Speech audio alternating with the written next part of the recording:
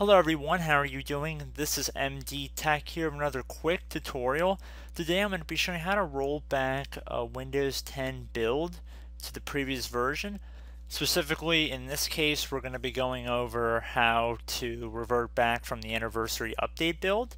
So I'm aware that I'm a little late to the party on this, but I just thought I would make a brief tutorial about it for anybody who's still waiting to update or is already updated, but further builds have come along and you like to revert back to previous ones. So generally you have, I believe, 10 days to roll back the anniversary update builds to previous versions. However, just a general update, I don't believe you have to worry about that time limit. So anyway, we're going to just jump right into it here, guys. So we're going to start by heading over to our start button and we're going to left click on it. Then we're going to left click on settings. And then we're going to left click on the update and security tile. Then we're going to go over to recovery and left click on that.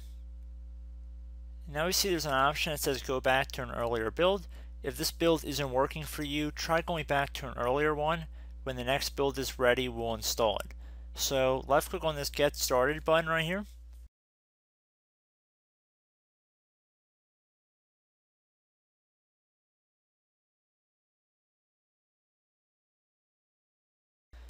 Okay, so if you want to provide information about why you're going back, you can. If not, you can just say for another reason and then click on next.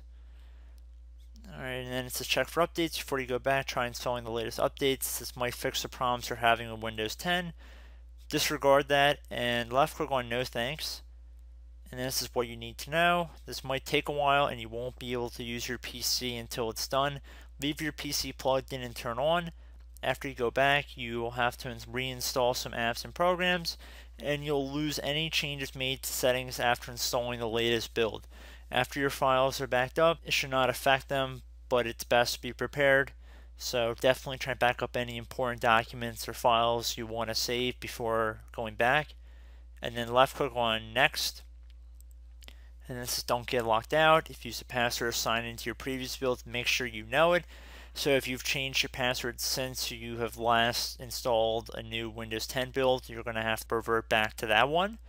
So just make sure you're aware of that. And then left click on next. And then it says thanks for trying out this build. We'll install the next preview build when it's available. So at this point you can left click and go back to an earlier build. And Windows will start reverting back to the previous build. So I hope this brief tutorial helped you guys out, and I will catch you in the next video. Goodbye.